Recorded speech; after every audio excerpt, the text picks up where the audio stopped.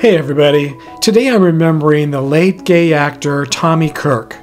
Tommy was born in Louisville, Kentucky on December 10th, 1941, but he grew up in Downey, California, not far from Disneyland. He died in Las Vegas, Nevada on September 28th, 2021 at the age of 79.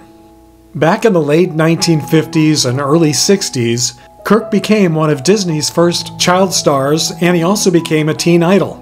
He appeared in a half a dozen Disney classics such as Old Yeller, The Shaggy Dog, Swiss Family Robinson, Son of Flubber, The Misadventures of Merlin Jones, and The Monkey's Uncle. But even though he appeared in more than 50 movies and TV shows, and achieved both fame and fortune beyond his wildest dreams at an early age, unfortunately his success didn't bring him happiness. In fact, it did just the opposite.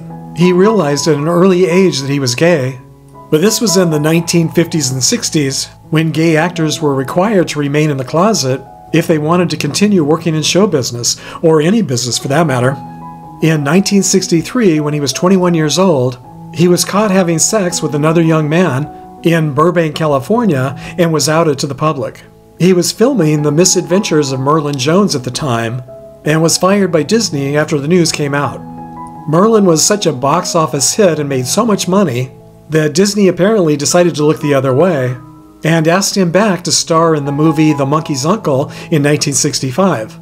But shortly after, when he was arrested on drug charges, his career in show business definitely started taking a nosedive. He kicked his drug addiction and left show business in the 1970s, and later talked about how he ruined his own career and didn't blame anyone else, and said that he was always proud to be gay, and came out publicly way back in 1973 when almost no one was brave enough to come out publicly, especially a famous celebrity who knew he had everything to lose.